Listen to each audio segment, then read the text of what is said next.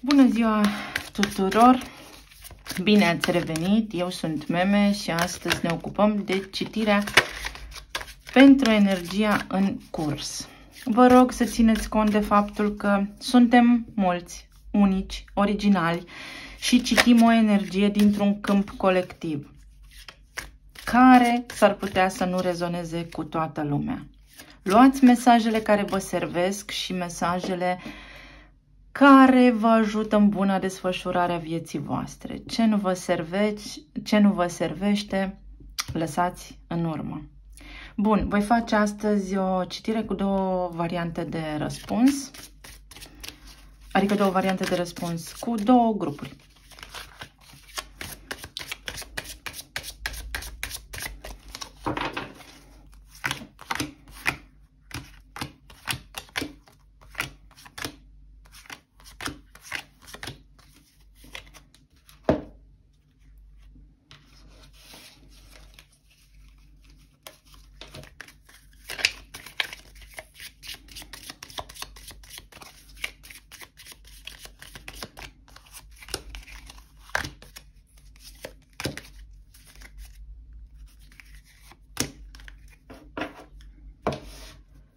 Bun.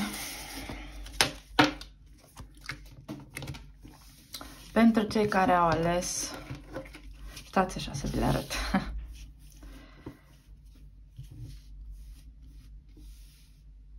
Avem două variante de răspuns și pe una o să pun frunza asta roșie și pe una o să pun luna. Deci, frunza roșie sau luna. Voi vă alegeți cu ce rezonați. O să încep cu frunza. O pun la loc în bol. Avem 9 de monedă, eremitul,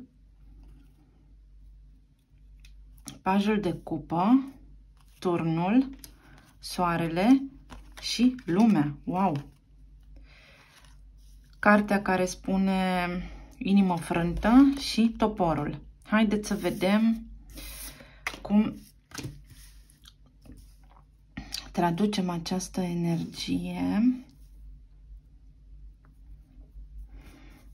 Bun. Pentru cei care ați rezonat cu aceste cărți, energia spune în felul următor. Dragă om, faptul că astăzi ești singur și că toată experiența ta de până acum și că situația în care tu te afli este una de separare, avem de două ori mesaj de break up, adică separare, despărțire. Faptul că tu te-ai despărțit recent de persoana iubită, poate, este în beneficiul tău. Avem aici și cartea turn.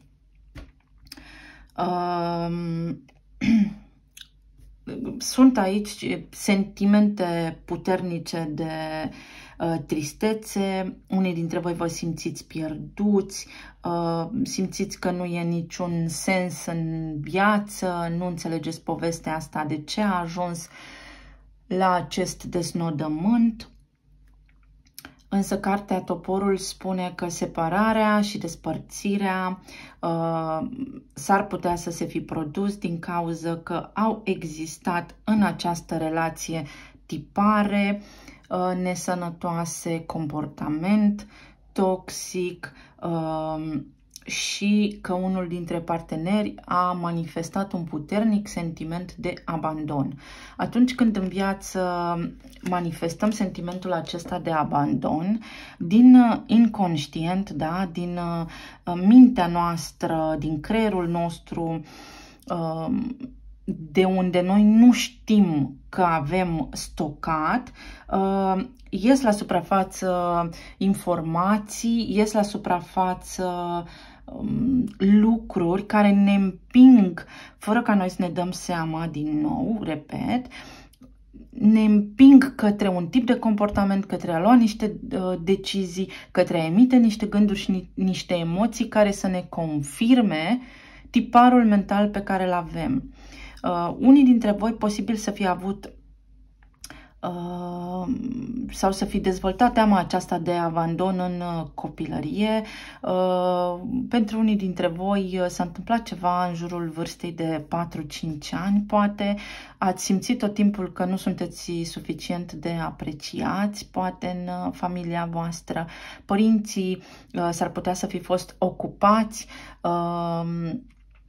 să ofere toate cele necesare familiei, sau pur și simplu ați crescut așa mai mult de unul singur, v-ați crescut singur și atunci cumva în mintea voastră există ideea că mă descurc singur, sunt abandonat, nu sunt suficient de bun și așa mai departe.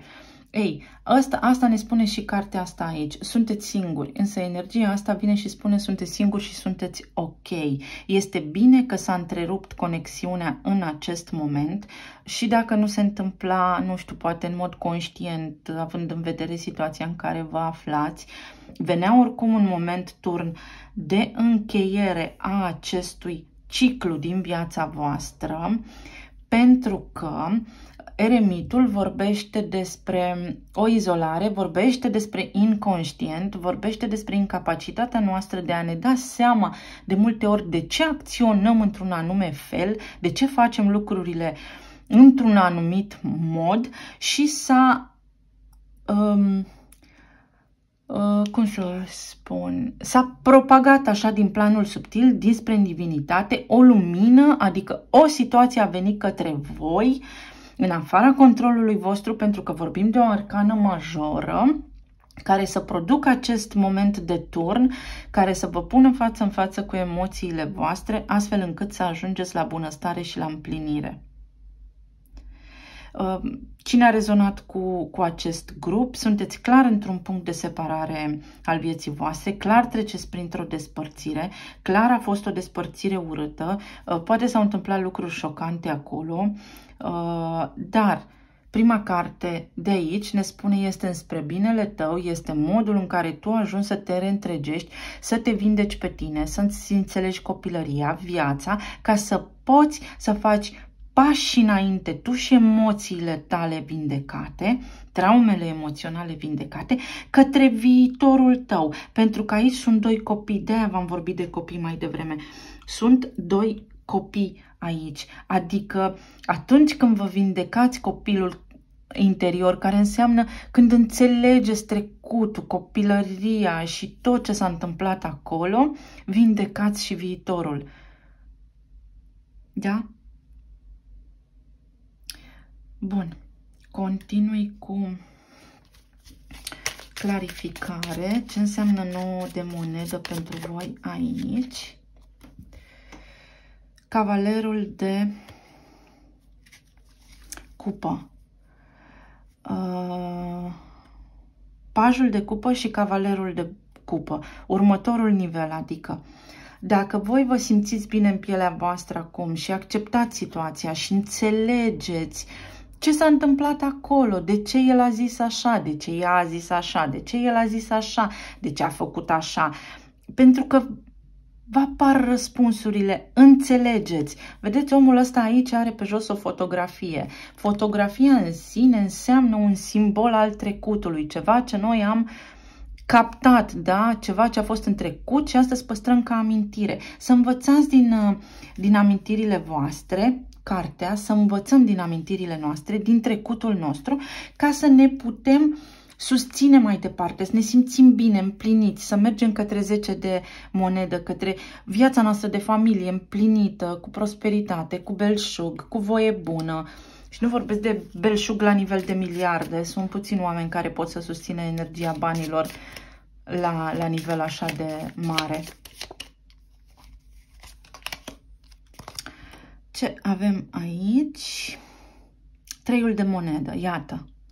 Și eremitul cu treiul de monedă înseamnă că sunt dispus să-mi rescriu anumite capitole din viață ca să-mi rezolv viitorul. Unii dintre voi să știți că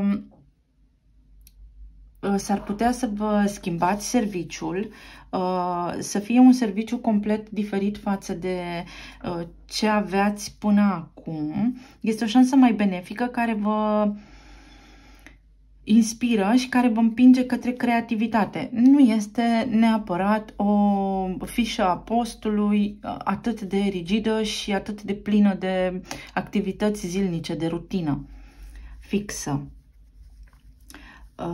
Unii dintre voi poate v-ați pierdut serviciul și sunteți cumva așa într-un impas, însă această ruptură, această pierdere vine pentru voi cu potențial mai mare de a ajunge la o stabilitate și mai mare.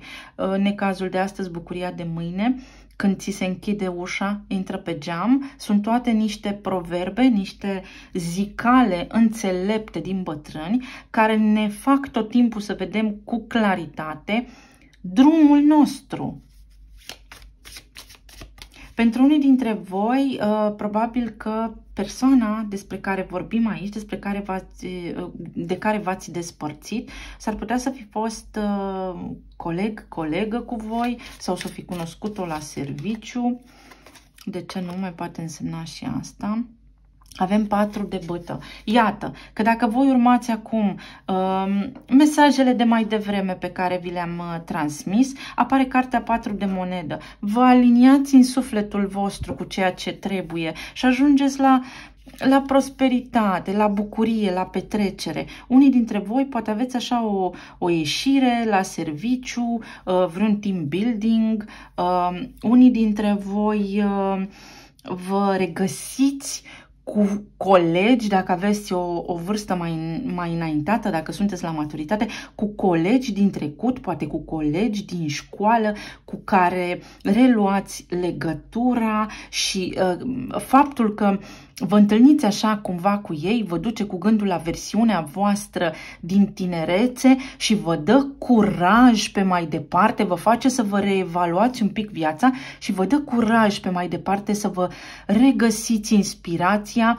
care să vă propage către binele ăsta care există aici, da? Viitorul nostru este nescris. Noi trăim în fiecare clipă potențialuri, avem în față potențialuri infinite de manifestare, dar se arată cel mai aproape de noi potențialul cel mai mare în funcție de gândurile noastre și de emoțiile noastre, da?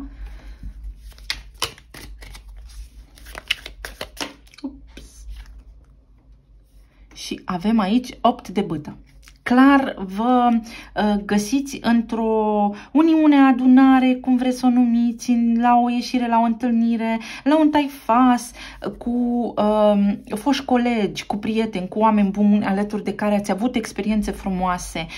Acest lucru mai indică și străinătate. Unii dintre voi s-ar putea să vă relocați cu serviciul în străinătate sau dacă sunteți în străinătate să reveniți acasă, în țară, sau să mergeți în locul căruia voi îi spuneți acasă pentru o petrecere. Iar acest eveniment este ceva foarte benefic pentru că vă întoarce așa într-un trecut, într-un loc în care lucrurile poate vă păreau mai ușoare și vă simțeați mai bine. Să vedem ce a însemnat turnul aici.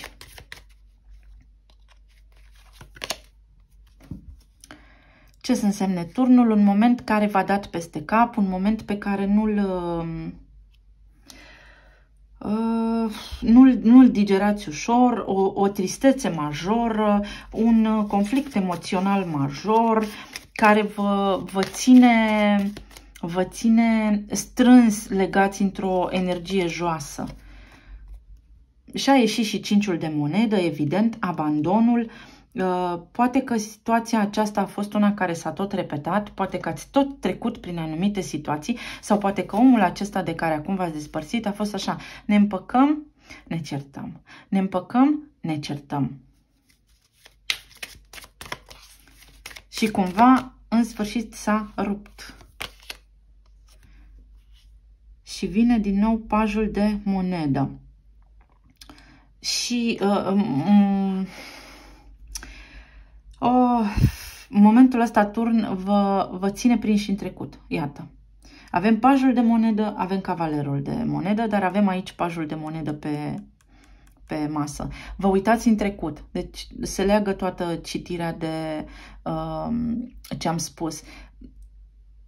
sentimentele astea pe care voi le aveți aici se poate să fie profund instalate în inconștientul vostru, în partea aceea a creierului de care voi nu vă dați seama. Creierul nostru este ca un dispozitiv care înregistrează tot, nu ne dăm seama, da? Decât foarte puțin, într-un procent foarte mic. Are legătură cu trecutul. Deci ce s-a întâmplat acum, să știți că vine dintr-o traumă din trecut, cumva vă confirmă anumite tristeți pe care le aveți și în copilărie sau în tinerețe și atunci este util să faceți un pas înainte, da? Să vă uitați către viitor și să înțelegeți ce s-a petrecut acolo. Și avem împăratul, pentru că puteți, da? Pentru că vă găsiți curajul, puterea, pentru că știți cum. Peste cartea Lumea apare împăratul, pentru că nu mai puteați să rămâneți în locul ăsta, în relația asta, de aceea s-a produs turnul, de aceea a venit cu separare. În acest proces de separare, da, cineva a ieșit șifonat, cineva suferă, dar tot răul spre bine, pentru că există împăratul și energia berbecului aici, care te duce exact în punctul potrivit ție. Adică ți se dă cum ar veni un șut în fund ca să faci un pas înainte. Și soarele. Avem aici cavalerul de... Nu, este pajul de monedă. Și soarele vine și spune: tu scrii singur în cartea vieții tale. Tu, prin energia împăratului, deții controlul și poți să mergi unde vrei tu, astfel încât să găsești persoana, că pe toți în dragoste ne doare, persoana alături de care tu îți dorești ca să fii bine. Unii dintre voi purtați acest tip de conversație, fie v-ați certat în online, fie în online, începeți o discuție cu cineva. Sau mesajele pe care voi le-ați primit de despărțire au fost în online pe telefon. Și încă o carte. Avem 7 de cupă. Să luați deciziile potrivite vouă, să stați așa și să cugetați. E foarte importantă energia eremitului aici. Să cugetați pendelete, să nu vă grăbiți în deciziile voastre. Dacă voi vreți acum să plângeți, nu, ședeți și plângeți, pentru că este important să luați fiecare pas așa cum se cere, cum îi este rostul acolo. Și aici avem nebunul și regele de monedă. Vă duce, dragilor, viața către altă posibilitate, către un om stabil, un om care ce spune aia face, ce e în mână nu-i minciună, un om corect, stabil, un om care, nu știu, mi-a venit în cap acum Cucu, știți, din ceas, e la ora fix acolo, adică el când spune ceva aia face. Și nebunul care înseamnă un nou început, dar trebuie să vă hotărâți și să înțelegeți exact ce fac. Rămân aici cu, iată, bălăriile astea, că astea sunt cele mai aproape de mine, sau mă duc și eu spre lucruri frumoase. Am posibilitatea să înțeleg, da? Eu înțeleg, știu de unde să iau informația, pot să o iau, să deschid cărțile astea, adică să înțeleg ce a fost cu energia asta toxică, ca să pun și eu mâna pe cupele astea frumoase aici.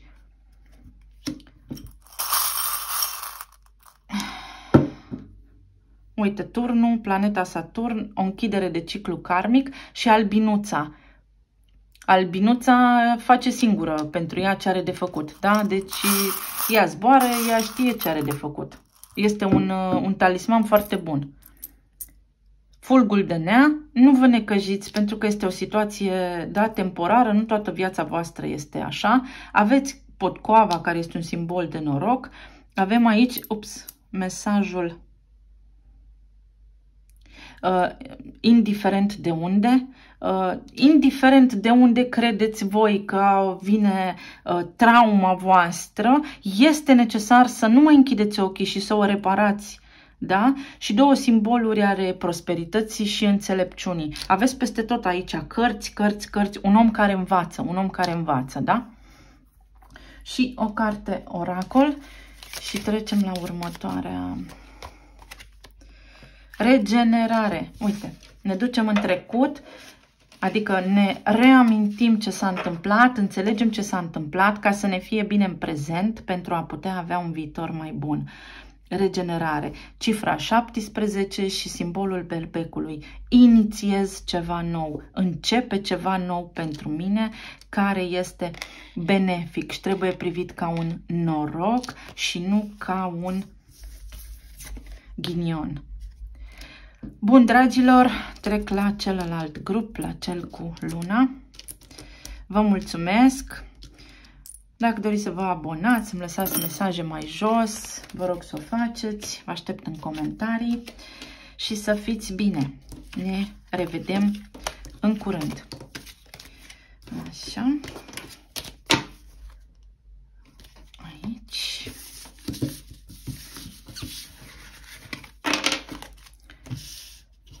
Luna, grupul care a rezonat cu luna.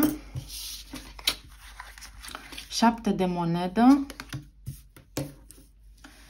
steaua,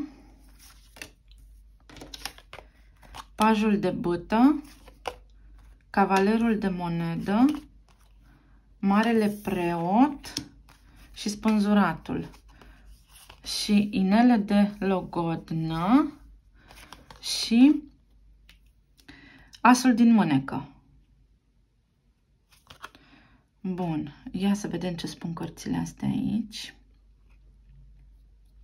Asta e o carte care spune că s-ar putea să joace la mai multe capete, că se joacă, riscă mult.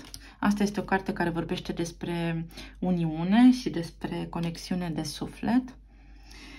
Iar aici pe masă avem o situație care este blocată și este stagnantă, o situație care nu are parte în acest moment de niciun fel de progres, o situație din care voi așteptați un deznodământ, o concluzie. Concluzia este că poate acum, în momentul vorbirii, este fix momentul potrivit pentru ca voi să înțelegeți ceva. Să înțelegeți și să fiți determinați pe ce cale vreți să mergeți. Este ca și când sunteți într-o relație și universul vă întreabă, ești sigur? Pariezi cu tine și cu sufletul tău pe relația asta să o duci la alt nivel? Unii dintre voi s-ar putea să fiți pe punctul de a vă căsători sau să fiți chiar căsătoriți și se întâmplă ceva. Există ceva aici, da? O dinamică, o situație prin care lucrurile s-au blocat, pentru că mă uit la energia acestor două cărți, la pașul de bâtă și la cavalerul de monedă, care este cumva la nivel de intenție. Deci eu aș vrea, eu simt așa cumva o pasiune, dar încă aștept să văd despre ce este vorba. Unii dintre voi sunteți în punctul în care aveți în viața voastră poate pe cineva nou și în urma experiențelor din trecut sunteți așa cumva pe gânduri și nu știți dacă să pariați cu sufletul vostru pe această nouă relație. Dacă este o relație serioasă, oare nu cumva se repetă istoria, oare nu cumva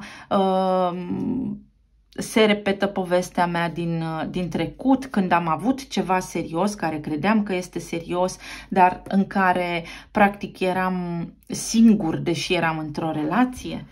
Haideți să le deslușim mai bine. Ca simbol avem taurul, peștii, vărsătorul, berbecul, săgetătorul și leul, fecioara și cam atât. Ce este cu 7 de monede aici? Voi vă uitați la trecut, exact cum am spus, vă uitați la experiența voastră din trecut și vă gândiți dacă oare omul pe care îl aveți acum în față este o alternativă serioasă de relație, este un om serios în care voi să investiți timp și emoții. 7 de spadă. Pentru că în trecutul vostru ați avut parte de trădare, de minciună, de sabotaj, ceva ce are legătură cu lumea, cu multă lume. Poate voi sunteți o fire din aceasta mai umanitară și s-a profitat mult de sufletul vostru nobil, sau s-a întâmplat ceva care v-a afectat inclusiv până la nivel fizic. Și acum poate ați reușit în sfârșit să vă vindecați o parte din răni, vreți așa, vă surâde ideea, cam simțiți acolo că vă bate inimioara, dar nu știți ce să faceți. Și vine doiul de bâtă. Nu știți ce să faceți, nu știți ce să faceți, sufletul nostru nu știe ce să facă pentru că simte. El simte iubire, el simte pasiune, vă uitați, vă consultați, iată, vă uitați la tot felul de clipuri aici pe YouTube, pe unde mai știți și voi, în căutare de răspunsuri. Ei, răspunsurile vin către voi, dar vin încet și sigur.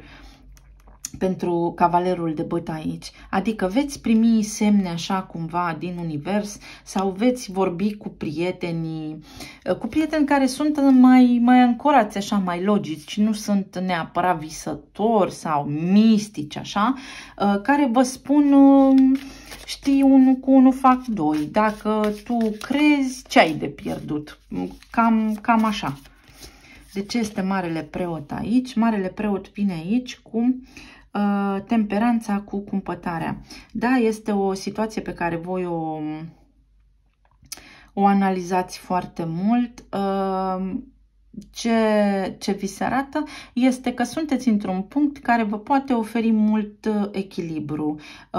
Știți de ce oscilați voi aici foarte mult? Pentru că vă gândiți încă la trecut. Voi nu ați scăpat aici de... Adică vreți să-l luați în calcul ce vă apare aici cu cavalerul de monedă.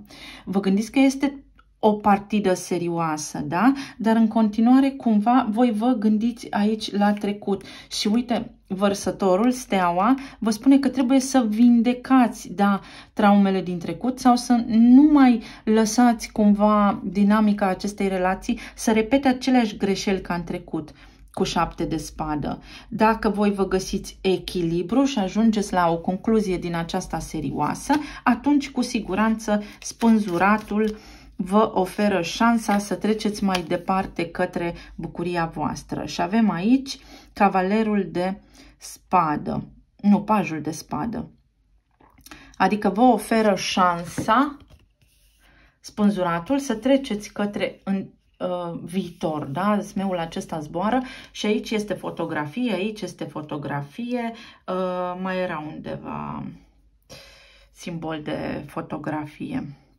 Așa, deci fotografia asta se duce în eter, se duce în sus. Adică vi se spune practic că asta este o energie de aer, deci cuvântul, vorba, mintea, să o luați încet, să comunicați clar și să vă lămuriți. Comunicarea în această nouă oportunitate este cheia și modul în care să vă decideți și să aflați ce răspunsuri aveți nevoie.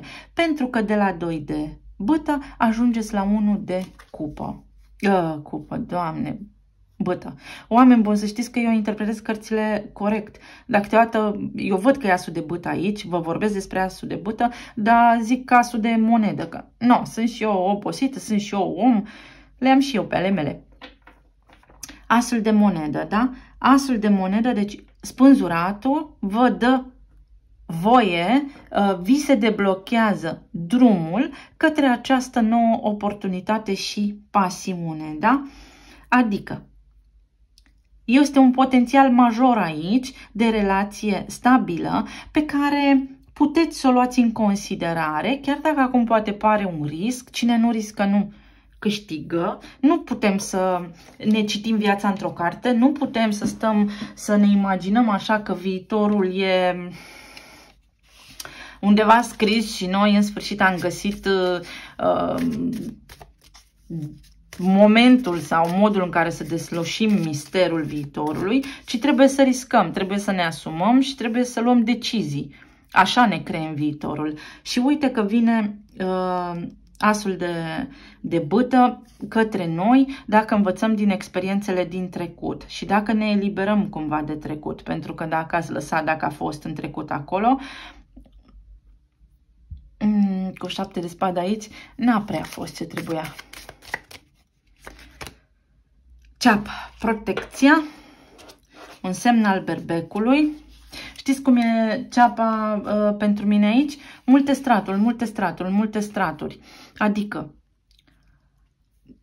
ca atunci când citim o carte la 10 ani, după o citim la 14, după la 20, mereu, deși citim aceleași rânduri, parcă înțelegem altfel, da? Parcă aceleași rânduri ne transmit alt mesaj. Ei, aici voi căutați să nu fie aceeași mărie, dar cu altă pălărie.